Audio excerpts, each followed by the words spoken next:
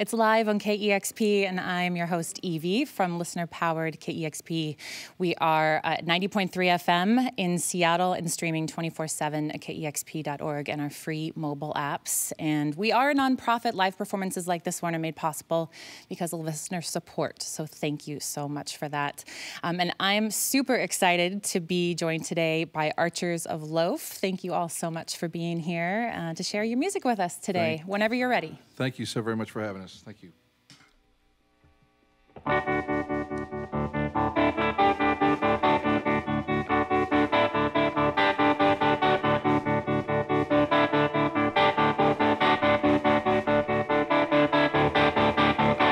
In the surface noise, evening girls and boys, free to run, free to choose.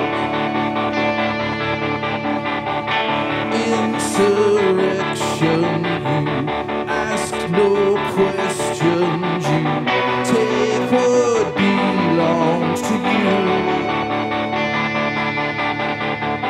Take what belongs to you.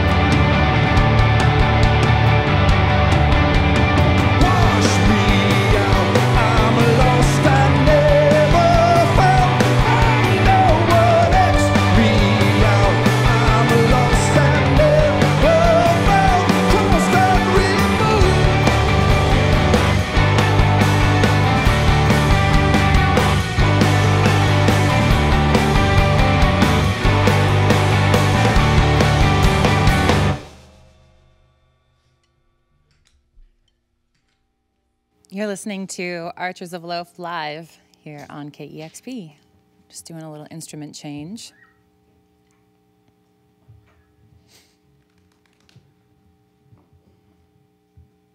It's all Eric Johnson's fault. It's the price you pay for art.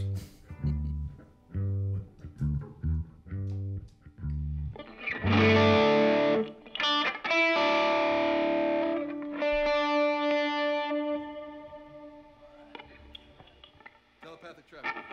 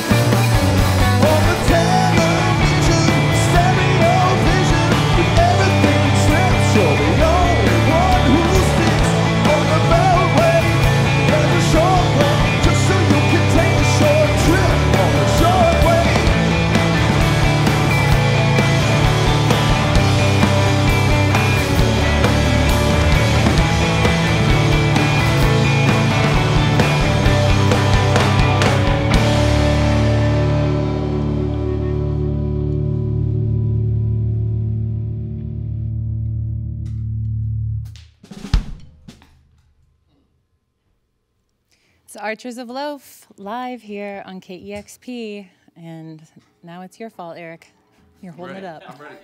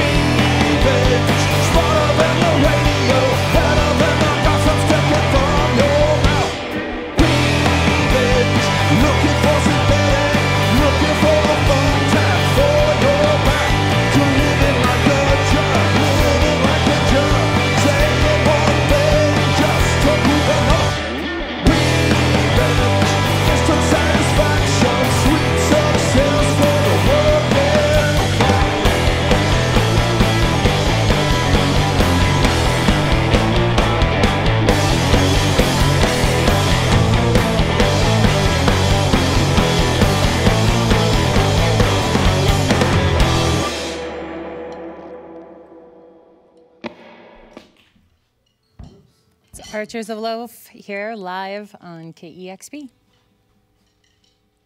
This is Eric Johnson again, causing this delay.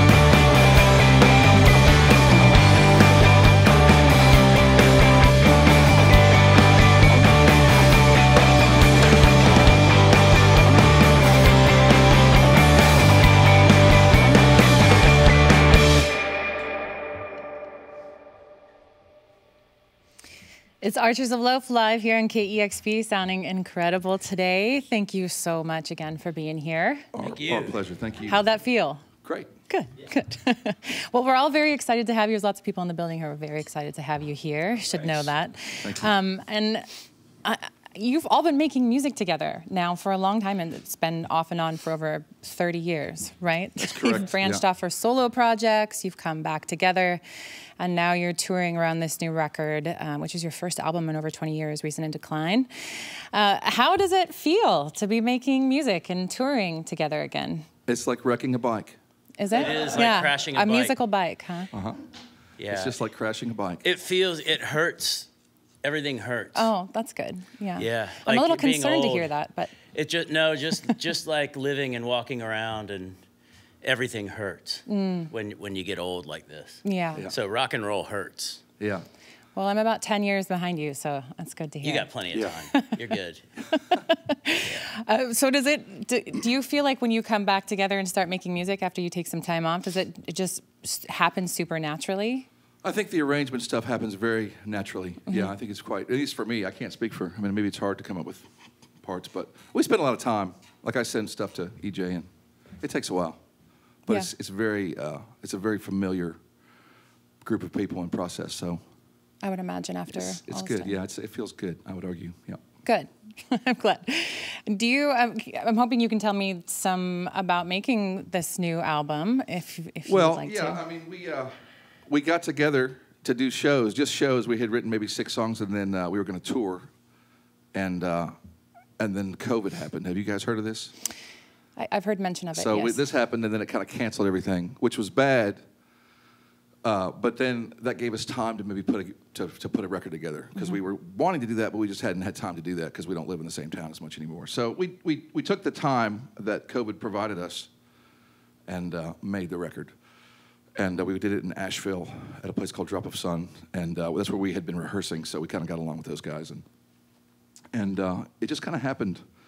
I wouldn't say quickly, but it was it was only the difficulty was only because we didn't live in the same place. In terms of the process, it was pretty familiar, pretty easy to get back to it. So. For the first time, we used like the internet. Like we sent files to each other and stuff like that, and that made a huge difference, I think. Yeah. And we recorded it a little bit differently, like, you know, the process was a little different, but it was nice being able to like email songs to each other. Yeah, in 1997 we had made the last record, and that was on tape, you know. Yeah. So we had, of course, worked on Pro Tools and what have you, but for us to do it as a band was made it even easier, you know. So. Do you write in the room together? We arrange everything in the room together, kind of. Yeah, I'll write the skeleton, and I'll send it to Eric Johnson, and we're so silly. I know it sounds messy, but we're kind of meticulous about the guitars, so we toss it back and forth. Because in the old days, these poor guys, Mark and Matt, had to go to the Happy Store and buy their heroin and their Milwaukee's their best their light. beer and their, you know, they had to go there while we worked out stuff for an hour or two. Because he would just get so bored waiting for us to work stuff out. So that's one of the benefits of technology. We kind of did that before we had to present it to them. And It sounds like a very happy store. yeah, the That's Happy a great Store. store. It's a nice store, yeah. Yeah. Well, you know, I'm hoping that we can talk a little bit about sort of the content of this album and the fact that you can tell in some of the lyrics on these new songs that you're touching a little bit on mental health, which I think we can probably bring back to the times we are currently living in and have been living in over the last few years. And I'm just, what inspired this sort of songwriting? I mean, that was the thing. When COVID happened, you know, I had been able to go perform and play music, and I've been doing this since I was 14, and you weren't allowed to do that anymore. So I kind of hit a wall, and I'm not alone in that. I'm sure many people hit a wall. So it just kind of came out quite naturally. I'm always reticent to share too much. Not in the songs, but in this context. Right. But it was depression. It was just anxiety and stuff. Everybody, you know, and so that kind of came out. But I also think politically it was kind of rough because I think Trump was president, and I'm not going to, you know, hide behind that or whatever. I hate that. I hated that situation, you know. So I thought he was did a Horrible terrible time. job. So, and I have a lot of my sister-in-law, my brother's wife, works at the CDC, so she was able to give me information. Like she didn't say too much because she's not allowed, but it's just like the job that they did wasn't necessarily the best because they were having a hard time dealing with that. So all that stuff just adds to the fact that you can't do what you normally do to deal with your demons, you know. Right. Which if I'm just used to getting in a car and driving and being alone and having that space, it was gone. I couldn't do that. So, and I had a child, and that added to it. You know, you have a child, and my wife's an ICU nurse, so she's coming home working with COVID patients, coming home to my 3-year-old, and it's like, so that drove me crazy. Do you have a 5-year-old now? I do, yeah. How does your 5-year-old feel about your music? Oh God, you know, Oh, I had this man. great video that my wife question. and I agreed I shouldn't play for anybody, just friends, and it would have been a great ad for the album because he's like, I hate your new music. I like your old music. I'm like, well, what's wrong with the new music? He says it's too slow. It's too slow. Wow. And he's like, what do you like about the old music? He says, fast. Wow. So he doesn't like it.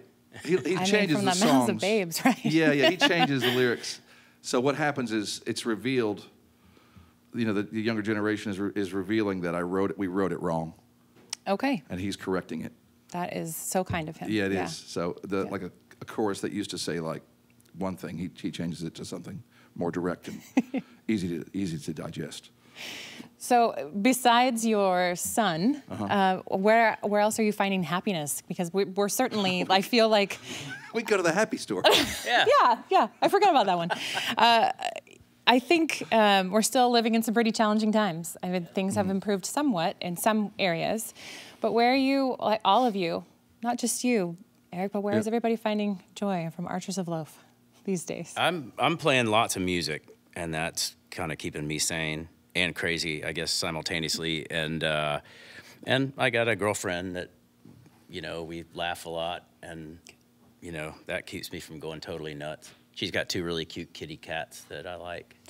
I love cats. Yeah, they kind of pile up on me when I sleep over there. It's really amazing what a purring cat can do for... Changes your whole mindset. It does. Yeah, it's crazy. Yeah. Dogs and cats, wonderful. Yes, agreed.